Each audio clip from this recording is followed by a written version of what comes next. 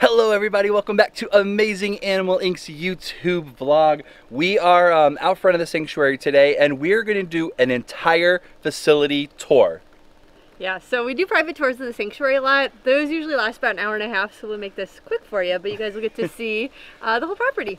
Yeah, a lot of people have been asking us to see everything, so we are going to do our best to show you everything. Here we go.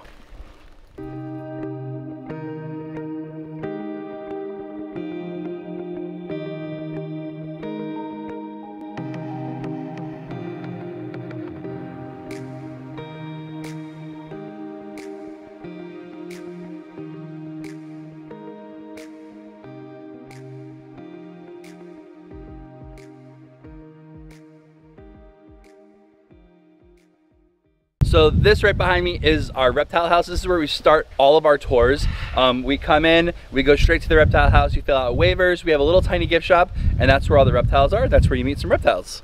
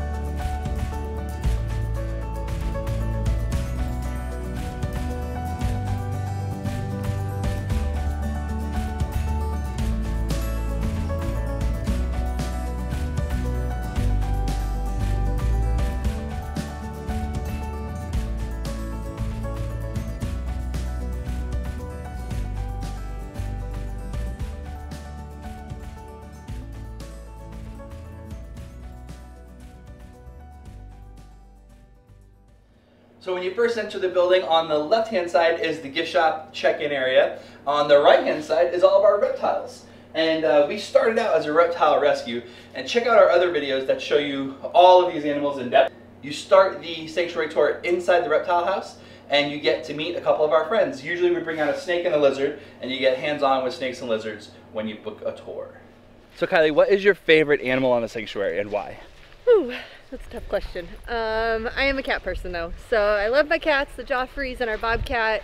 I just have a really great relationship that I've worked really hard to build with them, so I love teaching people about them and, you know, showing off these cats that some people have never seen before. So I'm a cat person. Awesome. What about you? Sloths. So that was the quick walk from the reptile house to where our first exhibits are, kind of through the backyard of the sanctuary, and now we're gonna start off.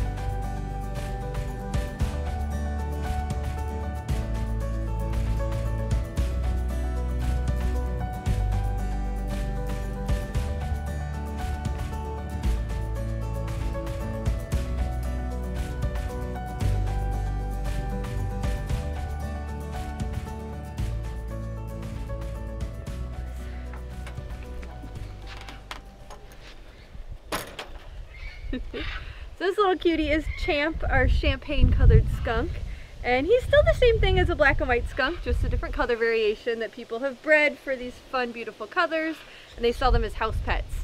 Now he's really adorable, but he is not a very good house pet choice. They have these really long nails. You're holding onto my keys with. Thank you. Can I have these back? Thanks. And some pretty impressive teeth. So skunks use those nails and teeth to forage in the wild. As a house pet, they're going to do the same thing and kind of tear up the house. So So he has fun being outside. He loves coming out to meet people, so during the tour you do get to give him a nice little back rub. He's very fluffy. And give him little back rubs. He loves meeting people.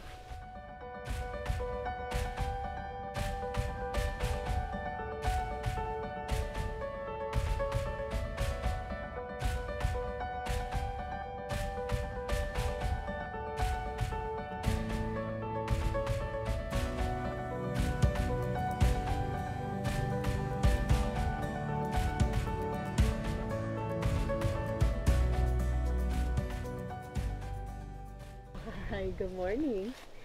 Good morning. What is that? Yeah, so this is Rio. He is our male Joffrey's cat. He's our biggest guy. He's about 9 pounds full grown. Again, one of my favorite cats. I've worked with him. He's about 4 years old now, so almost his whole life. He's been here being an ambassador for us, teaching people.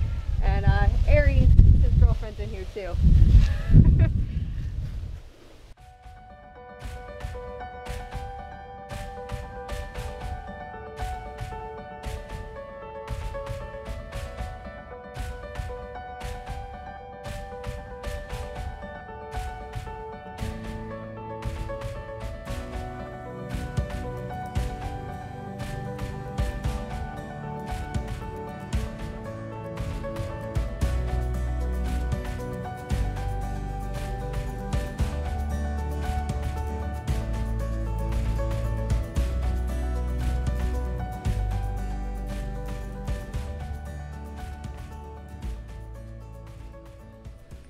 So yeah, a lot of people ask us how big our facility is. We have 2.44 acres, and this back fence line here is the back of what I fenced when we first started building the sanctuary. We go way back.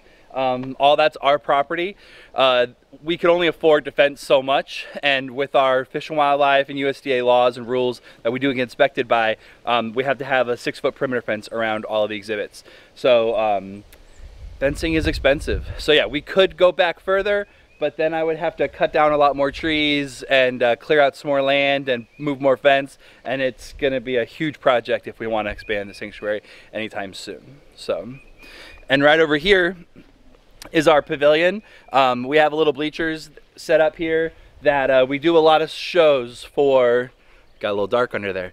We do a lot of shows for Girl Scouts and Boy Scouts and birthday parties and private events, and we have a little signage up here, a little box. So we'll come under the pavilion. It has fans, which is nice when it's super hot here in Florida in the summer. But we'll do sit-down shows here. So if you ever book a private experience, we could sit down, about 50 people fit on the bleachers, and do a little show for you, and then let you go out and see all the animals in the sanctuary. So we will keep on moving on here. We got more Joffrey cats.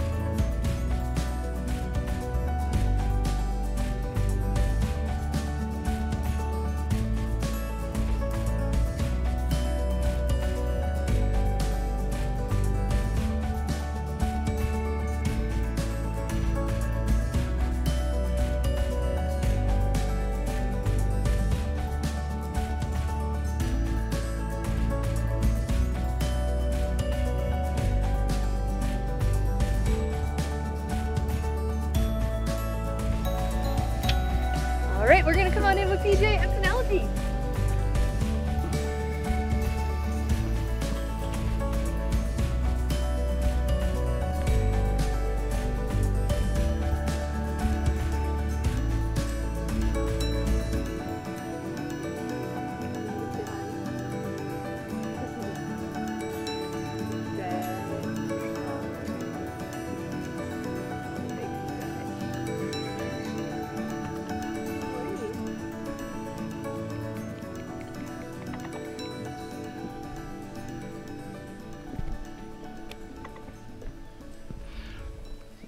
So yeah, during your tour, I think one of people's favorite things to do is come in with the capybaras, and you get to pet them. Penelope will come right over to you. PJ is a little more standoffish. Those of you that have been to a tour, you probably know you don't see much of PJ. He'll take food from you, but that's about it. Penelope is a lap capybara. She literally thinks she's like a golden retriever. She's gonna come sit in your lap and love on you.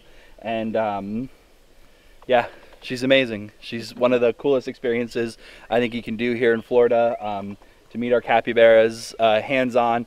The tours are private. It's just you and your family and your group, and you get to come in and hang out with a huge capybara, the largest rodent in the world.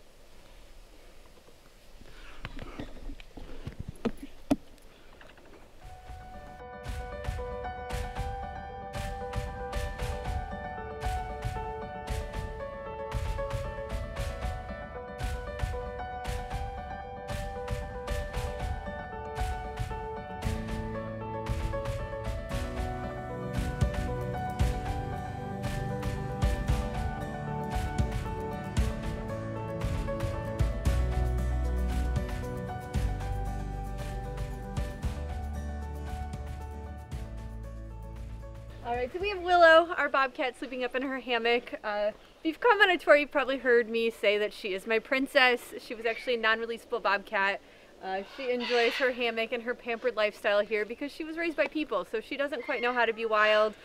She likes her chicken chopped up and prepared nicely, so we love her to death. She is one that took me about a year to build the relationship I have with her, which is why I call her my princess.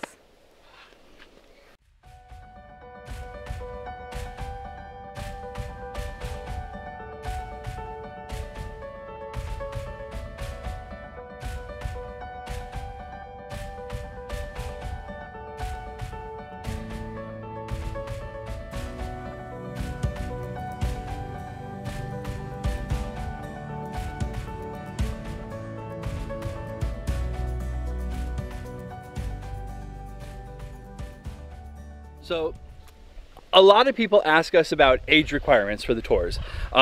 We do not have an age requirement because it's a private experience. It's just you and your family. But when you do bring little kids, generally their most favorite part of the tour is right behind me here, the barnyard.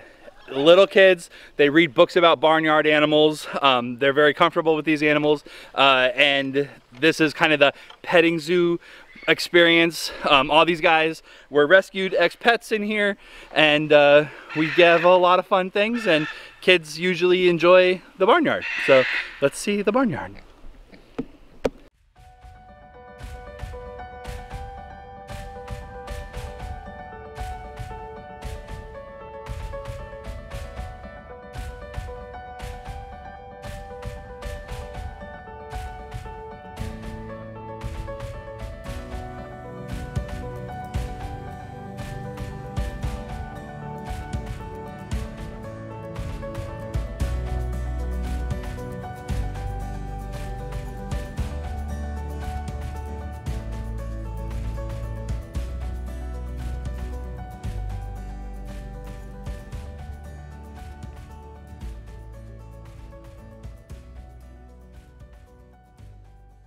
Have you ever kissed a donkey?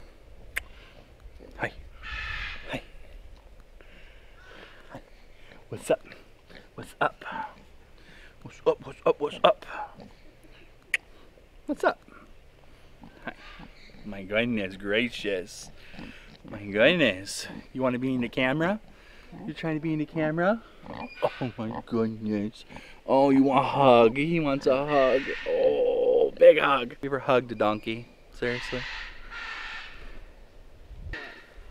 What are you doing? Can I have a hug?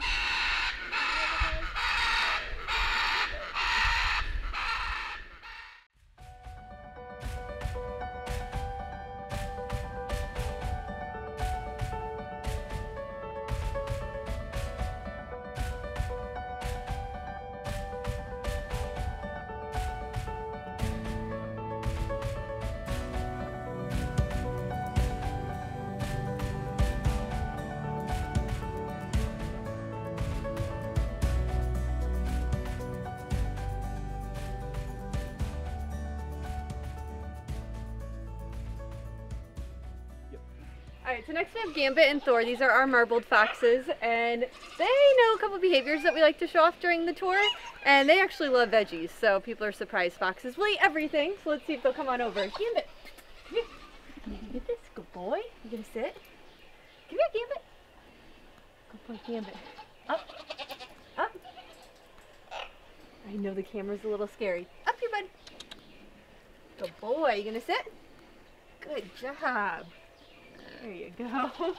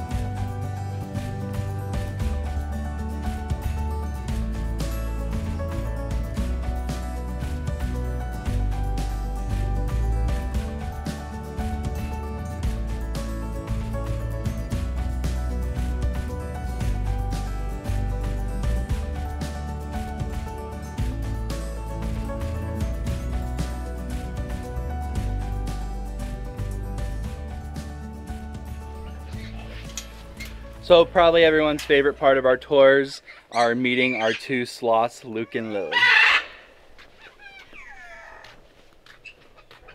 So we have Luke and Lily in here, our two-toed sloths. They came from another zoological institution, and this is probably people's highlight of the tour. We end in the sloth exhibit pretty much, and you get to pet and feed and take all the photos you want with a sloth. Now, a lot of people do ask us, do you get to pick them up? Do you get to hold them? No. This is as close of an encounter pretty much as you get. They are basically face to face with you. They hang. It's up to them to participate during our tours. We let them choose where they want to go in the exhibit, what they want to eat. We give them lots of variety, and if they want to participate. We do have two right now. Luke is in the box. He's not waking up this morning, and that's totally fine. It's up to them to hang out with us. We do everything we can do in our power to get them out and wake up and come out and see you. I don't think we've ever had a tour that hasn't been able to meet the sloths. She's like, nope, green beans, Brian. It's a green bean morning. But like I said, you get all the photos you want to take. You get to pet them, feed them, and you're in with them with just you and your group for about 10 to 15 straight minutes we spend about in here. So it's a very cool hands-on experience, once in a lifetime opportunity.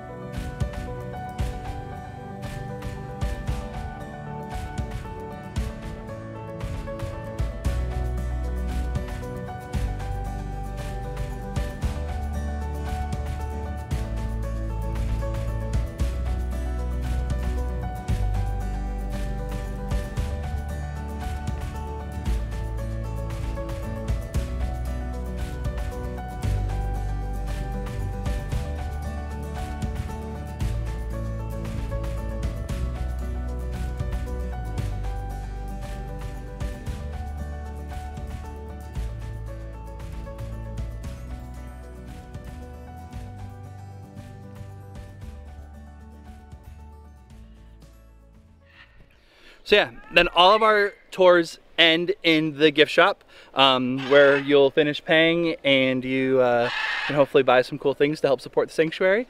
I hope you guys enjoyed it. We have lots of fun animals. We have lots of cool experiences.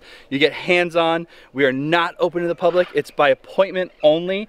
And as soon as this crazy pandemic is over, we're going to hopefully start ramping up our tours again. Hopefully next month if we're lucky. But we hope you enjoyed seeing the sanctuary. A lot of blood, sweat, and tears went into building this place. Yeah, and I missed doing the tour, so I'm glad we got to do a little virtual tour for you guys today. And like Brian said, once we're up and going, once everything gets back to normal, we hope you guys book a tour, come out and visit us, come see all the animals, learn all about them, and yeah, have some fun. Yeah, go out there and do something amazing.